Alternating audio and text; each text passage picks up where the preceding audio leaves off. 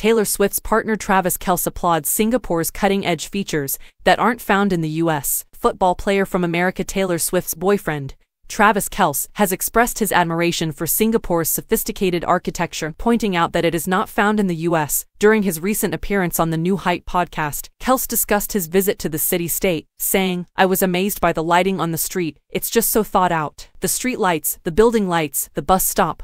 The lighting that they have there are very nice, like you just don't think about. We don't have that in America." As someone who enjoys gardening, Kelce continued, he went to the Flower Dome. When in Singapore, visit the world's largest greenhouse. He also marveled at Marina Bay Sands, comparing it to a boat on the top of 3 pillars, saying it was sleek and looked just like the pictures he had seen of Singapore before his trip. "Everything there is high-tech and you can tell that it's very well planned out from an architectural standpoint," said the athlete. According to reports, Kelce arrived in Singapore on March 7th in order to catch up with Swift and go to 2 of her 6 completely booked shows there as part of her The Eras tour. The following evening, the pair was spotted dining at a Japanese restaurant inside the Marina Bay Sands resort complex. After Swift's tour dates in Singapore ended on March 9th, the two returned to the United States. They were reportedly present at an Oscar after-party in Los Angeles on March 10th, which drew celebrities like actors Cillian Murphy, Leonardo DiCaprio, and Jennifer Lawrence, according to E! News. Earlier this week, the athlete was also seen driving to Swift's private home in Beverly Hills.